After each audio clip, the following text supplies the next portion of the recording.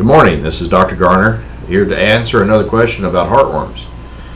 Becky from Atlanta has asked, I hear that the heartworm treatment is arsenic.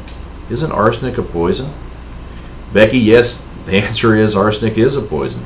Arsenic's been used for many years by many wives to try to kill their husbands, and by the French Revolution or French Resistance to try to kill Germans. The value of arsenic is that it's a slow death medication.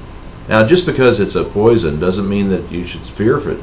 Many of our more powerful products are poisons, such as Digitalis was foxglove, and belladonna, which was a serious poison, atropine, which is now a treatment for nerve gas, and warfarin, the rat poison, is what they use for people that are trying to avoid a stroke.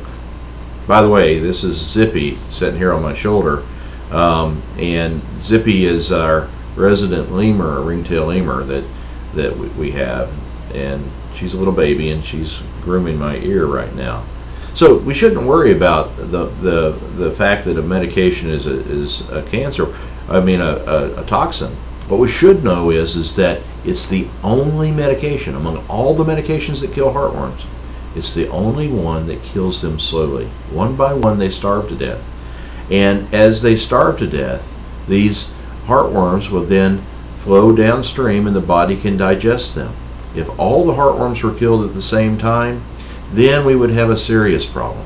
Then we would have blood clots and big blood flow disturbances in the lungs. And that's not what we want. We've never found another medication that would kill heartworms the same way that killed Germans. So arsenic is the drug.